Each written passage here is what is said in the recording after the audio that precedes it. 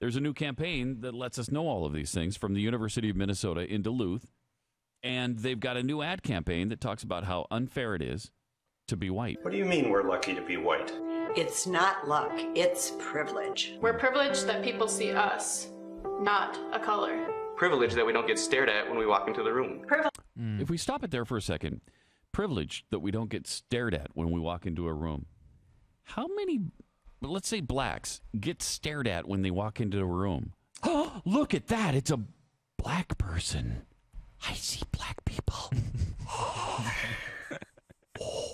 Yeah, I haven't noticed that. I don't stare at black people when they walk into a room. No, I don't either. Does the room shut down every time an African American walks into it, or a Hispanic, or a Native American? It's an Indian. I think that person might have high cheekbones. Is that a Cherokee? That happened. Now, to be fair, that does happen to Elizabeth Warren. It does. People can tell right away how Indian she looks. I mean, is. her cheekbones are so incredibly high. You know she's full-blooded Cherokee the second she walks in. Right. And you think, I thought they were extinct. But no, that's a full-blooded Cherokee right there. It's amazing. All right, but wait, that is ridiculous, though. I mean, what a dumb statement. The charge is that if you're Hispanic or African American, you walk into a room and all the white people stop and go, oh, yep. What is that? Well, look at that person. I think they've got darker skin than I do. Oh. And then they sit down and you're like, okay, now back to dinner.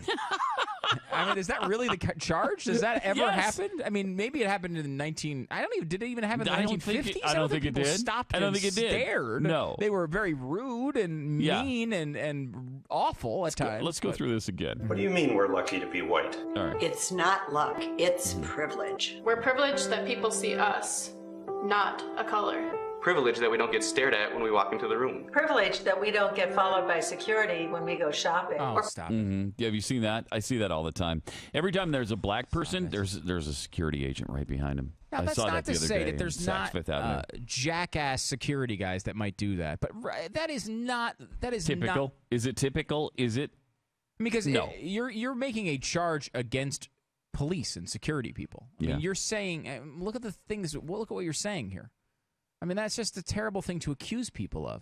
You know, I mean, if you're acting in a suspicious manner, you should be followed.